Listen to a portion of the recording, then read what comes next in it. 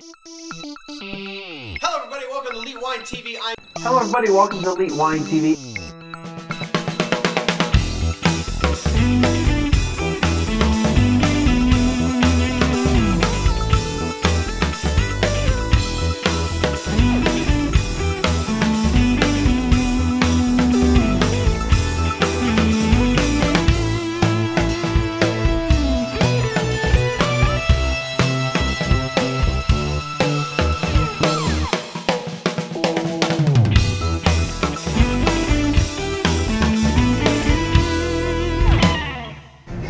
Hello everybody, welcome to Elite Wine TV. I'm your host Mark Fusco here for another special edition of the show.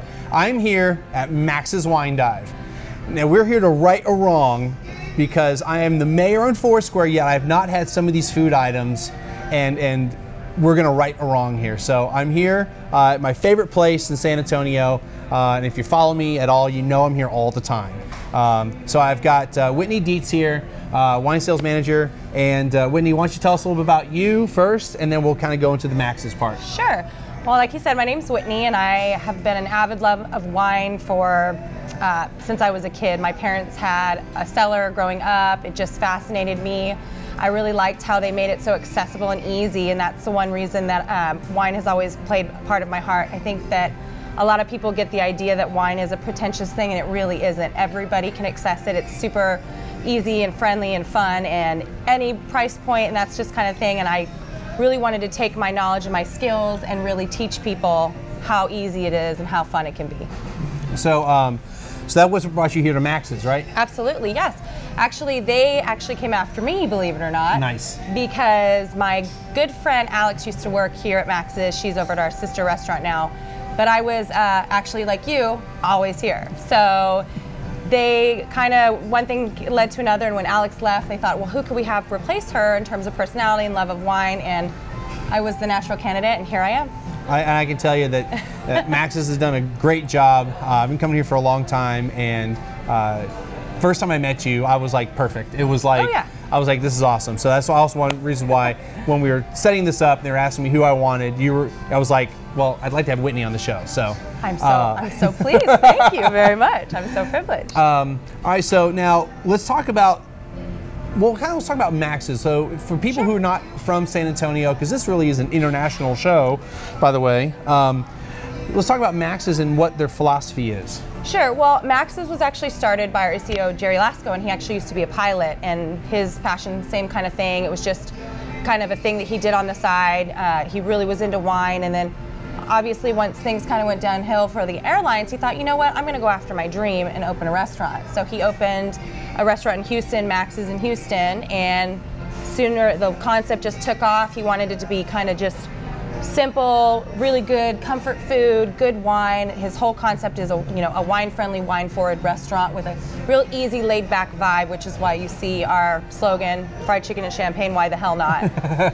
Right. Pretty laid back, you know. So, and just that, and like I said, he wanted to make wine easy and accessible for everybody. So that's kind of where the concept came from, and it's just exploded. You know, we have 4 Max's now, and the food is fantastic, and we just keep on going up and up, so it's a great concept. Right, and then on menu, you have the standard menu, and then you have seasonal menus, right? Absolutely, yes. That rotates quarterly for the seasons, and each chef to each restaurant gets a chance to plan their own seasonal menu. So there's a lot of scratch kitchen, fresh ingredients, you know, the ideas of our brilliant chefs. It's a really cool concept as well. And then you have like specials throughout the, not every day, but you have specials occasionally, right? Yeah, most of the time, most nights the chefs will come up with something cool. They'll bring in different ingredients that we don't really use and just, you know, put their own spin on it, and they've been wildly popular. So like I had the Baked Alaska Saturday, right? That was legit. That is serious dessert. That was good stuff. I've never had a Baked Alaska. Matter of fact, and I was talking with somebody at the bar, and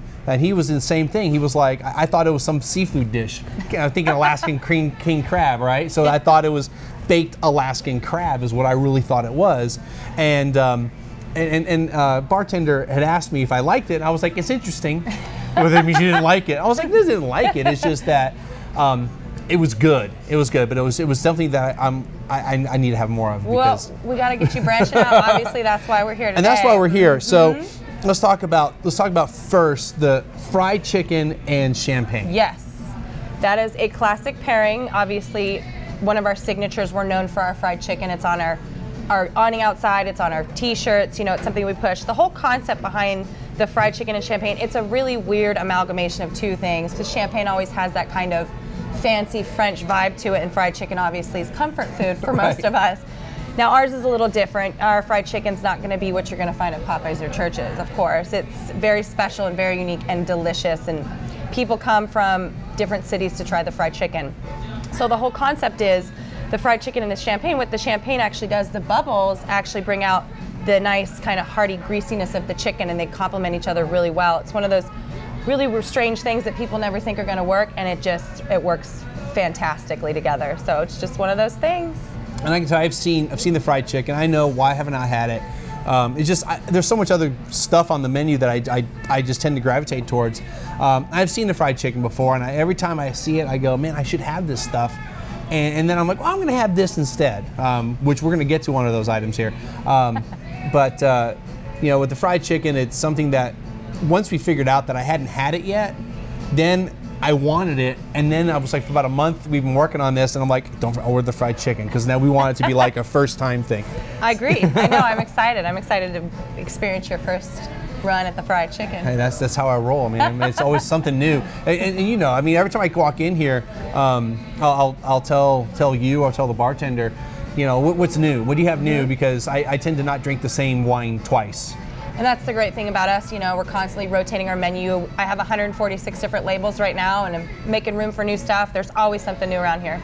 And you've got some Texas stuff too, right? Absolutely. Bending Branch is a local winery, and we feature a lot of their wine. So we like to keep it in the Texas family if we can. And I've had the Picpoul Blanc is wonderful. If you've never had that, you should have that. I mean, it's actually one of the wines, you know, one of those Texas wines are like, oh, that's a Texas wine. No, this is good wine. It's not just a Texas wine. So Texans can do things pretty good. I've come to realize. So yeah. You weren't born here, right? California. Yeah, I wasn't born here either. That's okay. Hey, but we're here now. All right. So let's check out this fried chicken. Okay. All right. So you've got besides the fried chicken, you've got what? Some mashed potatoes. Mashed potatoes and collard greens. All made in-house, fresh every single day. And a little Texas toast. Gotta do it. Texas toast. All right. So we're gonna grab this here, and this is now. How is this? The breading. It's buttermilk jalapeno. Buttermilk jalapeno. I'm telling you, I can't wait to see a nice little kick here, right? Yeah. All right.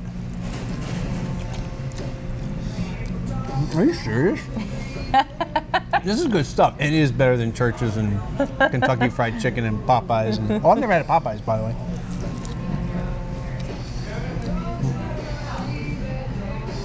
I love it. I love that jalapeno breading. I love spicy stuff. And of course, you got your finger looking good. Oh, wait, did somebody steal that? Oh, someone stole that. I don't think we can put that on our T-shirt. That's right. All right, so now let's pair it with the champagne, right? And Mark's drinking our Prodige. It's one of our go-to bubbles. Everybody loves it. It's real good classic French champagne. I don't know if I've had this before. I may have had this before, but this is actually, I think I have, and I've had it, and I love this stuff. It's got a great fruitiness to it too. Mm-hmm. It's a great champagne. It's not just that type of bakery pastry stuff you get from a champagne. It's got a nice appley, but also felt like it was more like, I feel like some orange out of it. Yeah, I felt like I had some type of orange, maybe more the pairing rather than straight that, but some great fruit on this, so it helps really with the heat.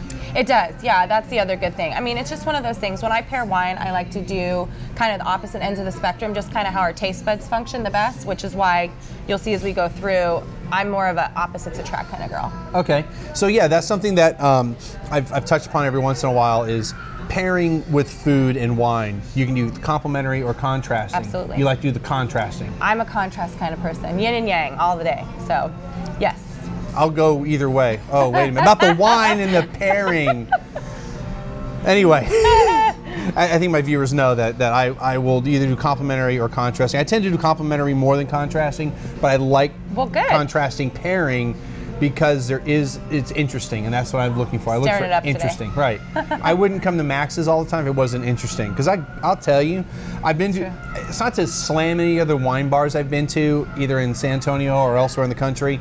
But there's a certain vibe that happens at Max's, and I've been at 2 Max's, so it's not just this one. I've been at the Austin one. Nice. I mean, Austin's Austin. I mean, come on. Of course. But there's a certain vibe you get from here versus any other wine bar that I've been to. Well, I mean, that's kind of the reason we have the word dive in our name. We don't want to make it stuffy or hoity-toity. We want to invite everybody in, give it a go. I mean, right. We have anything on our menu you can think of, from sweet wines, dessert wines, bubbles, heavy reds, something for everyone. Right.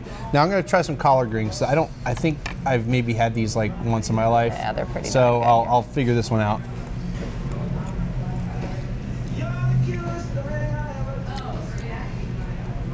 It's actually kind of good. They are good. I like them. They have a bad rap, but They do. The way that the chef makes them here, they're pretty darn delicious. I don't think you can lose either way. I mean, the whole plate is just on top.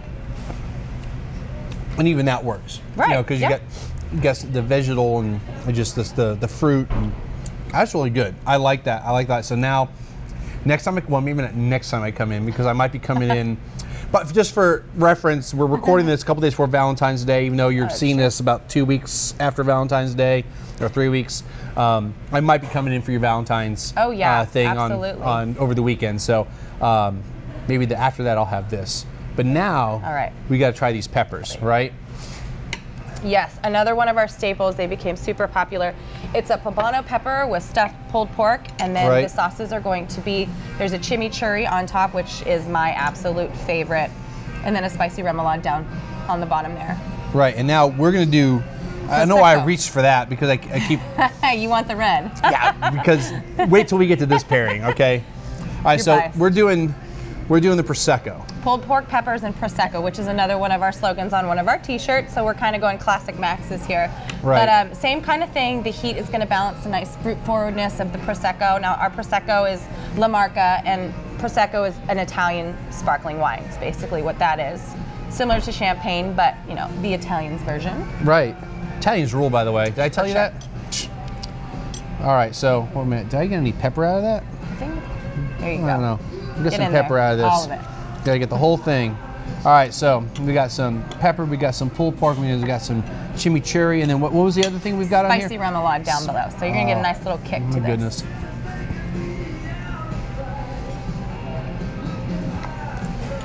I think he's a believer. Okay, first of all, here's the reason why I haven't ordered these. I viewed them as like a popper. They're not a popper, obviously. Not even close. Nothing wrong with jalapeno poppers. I know these aren't jalapeno, but nothing wrong with those types of food. But I tend to be like, I'd rather have something else.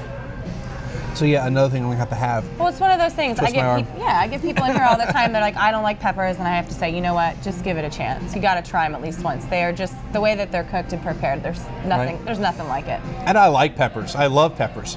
I just poppers are just it's one of those textural things or how things feel in your mouth type of thing that I'm kind of like, I'd rather have peppers in a different way, you know. But so we're gonna do the Prosecco with that.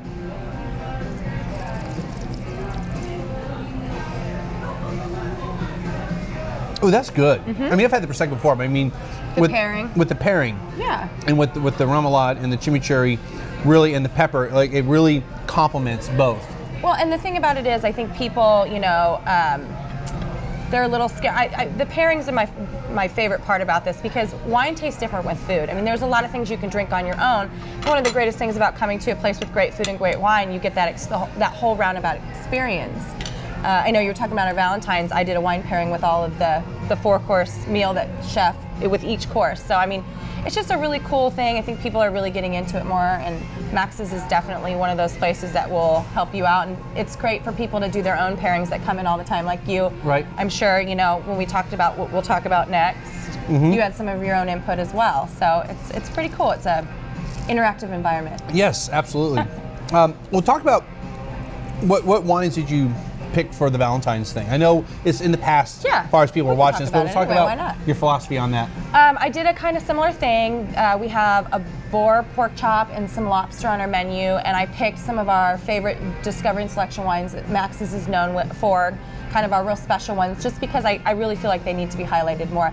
But I did a similar thing. I actually went both ways. I did a contrast with the lobster. I did a nice big bold zin. Okay. The sweetness of the lobster and that spiciness of the zin. But then I also paired the boar with something that was, you know, heavy meat red as well. I did a cab. So, you know, it's one of those things. You can go both ways, and I wanted people to see how, you know, like you're normally a compare. I'm normally a contrast, but we have to learn to survive together in harmony. So I did a little bit of both on the menu. So hopefully, I mean, I tasted it. Tastes great to me, but I'm a little biased. Well, hey, hopefully it works out well. I'm looking forward to trying this out. Now, I'm going to end up having the boar because I'm not a seafood guy. Nice. But you know, just the thought of that lobster in zin seems really intriguing. I thought so. We'll see. We'll see.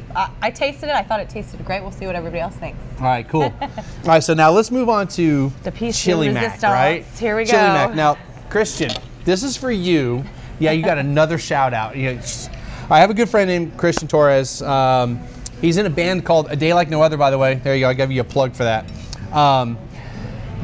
He was with me for my birthday, and he fell in love with this chili mac because it was like the reverse happy hour stuff. This is during regular happy hour too, or just regular reverse? happy hour in reverse? Yes. But the thing is we cater to everybody around here. If you say pretty please, we'll make it for you whenever. They will. Trust me, they will. I've nothing crazy, but I've asked for like some things, like a spinach salad. It's like a smaller version of spinach salad, and they've always been like, yes, absolutely. Because you know what? I'll pair it with bubbles, as I've talked about actually on the Valentine's show, talking about bubbles and spinach salads. So this is the salad I've been referencing in that video. Anyway, so we've got your macs and cheese, not just mac and cheese, but macs and cheese. So tell me about the cheeses that are in here. We use Mourvedre cheese, and then on top we have, I'm blanking right now. Help me out. Is this like Come Parm? on, Mark. No? It's like Gruyere? Parm. No, I'm losing it. I'm going crazy here. It is Manchego. That's the word I was looking for. My goodness. And then we have our own in-house pickled jalapenos that Chef does every day. They're to die for. Great chili. The Texas chili. Yes. Right. And you can also do the chili in the hot dog. Yes. Yes. Right. So, and this is kind of where what we're going with the pairing on this. Now, I was in here Saturday night, and I had this, and then I asked, hey, just pair something for me. Yeah. Okay. So I had, you guys gave me two wines to think about, and this is the wine that I decided to go with that day. And this is the Lucky Country Shiraz. Yes, it is. Okay. It's an Australian Shiraz. It is absolutely delicious. It's got that nice fruit forward, which is really going to balance well with the spice of the chili. Right. Again, with the contrast for me, but it worked because he liked it too. So. And that was something that, you know, when I've already had the item before, so when I had the wine, I already knew what to expect. I started thinking like, how's this wine going to pair with the food? And the other wine, nothing wrong with it. It was actually really good wine. I've had it before. I've had it with the chili mac. But when I had this wine, I was like, that fruit forwardness, really that sweetness is going to really help with the spiciness. And that's something that, you know, I think a lot of people still need to remember that, you know, when you're having something spicy, having a wine, even if it's not true residual sugar, has that appearance of sugar in it, it's going to really help cool down the heat. Because this stuff is hot. It is. It gets to you. Now, it'll jump up and bite you for sure. I've already had it, but I'm going to have it again because it's just, I can't just like not have some of this. I got jalapeno in here too. By the way, if you can hear the music in the background, I love this song.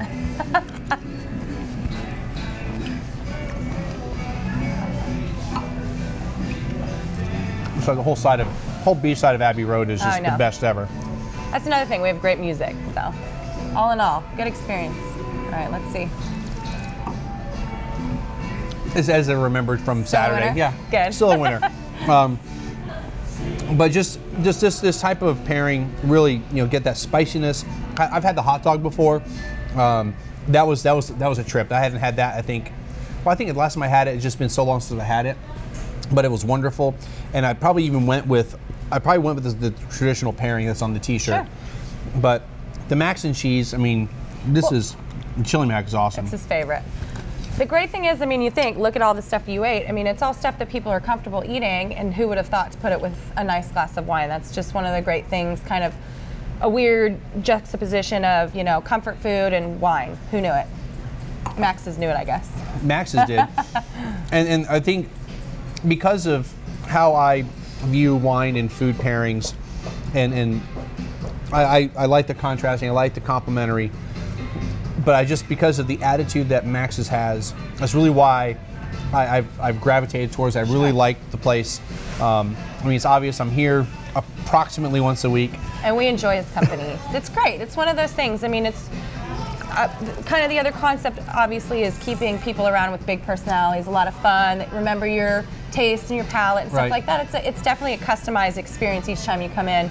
And then it keeps our regulars coming around, and they usually are the ones that have the big, bold personalities too. So it's just a lot of fun hanging out here. I can tell you that, like, especially with the bartenders, you know, I walk in and I'll talk to them about pairing stuff. Of course, I've been here enough now. They kind of know what my tastes are. And you know, Alex specifically, because you know she's here a lot, and I'll say, Alex, give me something, you know, that's going to pair with this that I haven't had before, and that's one of those things where, you know, I'm being that guy, not the guy like, what's good, but I just watched this video about bartenders and it was freaking hilarious, and I was like, oh, I've done that a couple times.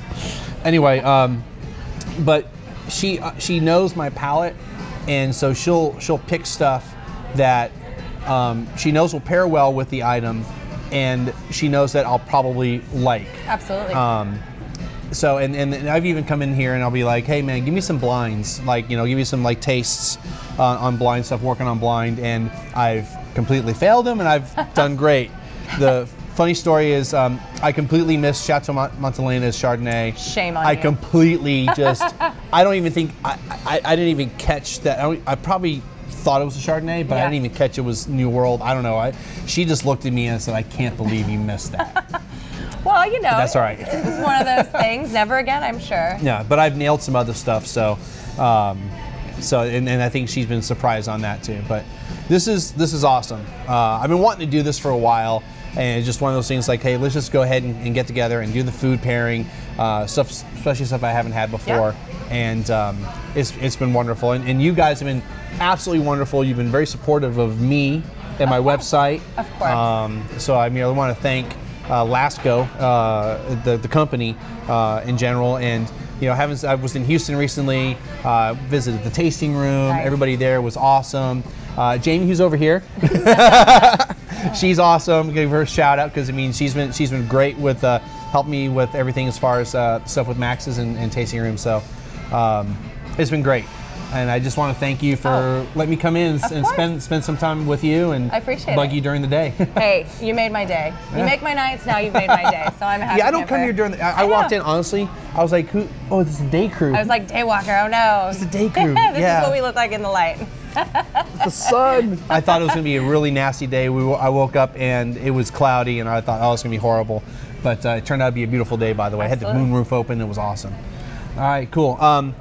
You have anything you want to like add that maybe we didn't talk about? Or? Come see me. I mean, my staff, they're extremely knowledgeable. That's one of the things we do. They're not just bright, shiny people. They actually know their stuff. We educate regularly. So if you want any help, or if you're scared of wine or anything like that, come see us. We'll take good care of you. They will. They will. Trust me. I mean, they've taught me stuff. So, I mean, there's no way, nobody can be an absolute wine expert. Of course. You know, it's a learning experience. I learn every day, especially from my staff. Right. From Mark, from everyone. I mean, that's just part of the business. It's the great part about it. Yeah, it's something that you can never know everything. And I think there's a lot with most subjects, but wine in general, you can't know everything about wine, but you can at least strive to. Absolutely, and it's fun getting there. It's always fun. It's fun getting there. Well, folks, we're going to wrap this up. Again, I just want to thank Max's. I want to thank Whitney for joining me for a little bit. And as always, you know, click the links above to friend me up. Click the links below for Max's. I'll have for all their properties. We've also got the Boiler House here in San Antonio. New restaurant. Then in Houston, we got the tasting room. So I'll have all the links for them below. Leave comments below. And again, thanks for stopping by. We'll see everyone again next time. Thank you.